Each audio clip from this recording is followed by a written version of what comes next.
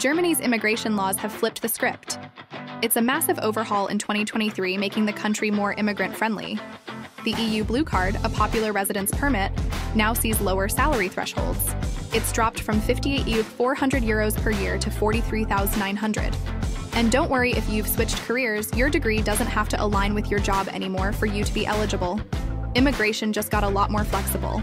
Plus, putting their tech ambitions to the forefront, Germany allows IT specialists to apply for the Blue Card based on non-formal qualifications, sidestepping the need for a formal degree.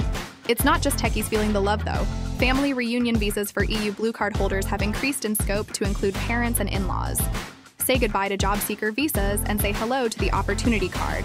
It opens doors for non-EU folks to job hunt in Germany through a points-based system. The cherry on top? A pathway to German citizenship might be faster, down to 5 years. Dual citizenship could become possible, and children of long-term residents might even get automatic citizenship. But remember, immigration policy changes often and is generally complicated. So think about hiring a professional when making your move. What are your thoughts on Germany's new direction? Follow me for more updates on global shifts.